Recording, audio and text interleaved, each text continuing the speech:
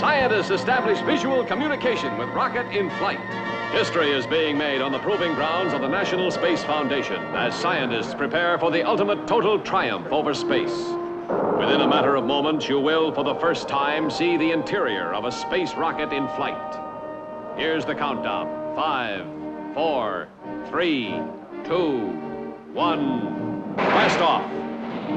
And now the wonders of electronic science enable us to see the interior of the rocket. Oh no, what's this? Oh my, not them. Yes, it's the Three Stooges who are making history all right, but laugh history. In their first full-length feature motion picture, Have Rocket Will Travel. What's wrong with things, Alice? Duck! Try to contact Earth.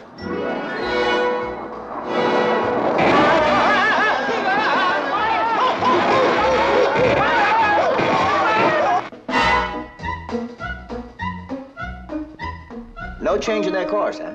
None. They can't control it. The ship's on an automatic course to the planet Venus. We got contact. Take that down, quick.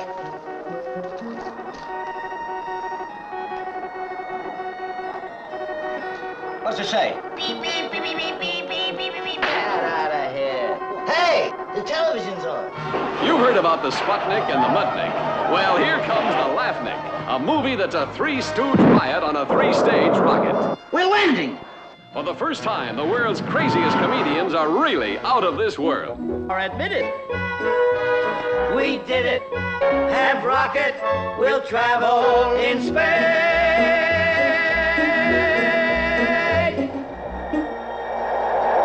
You are expected. Enter.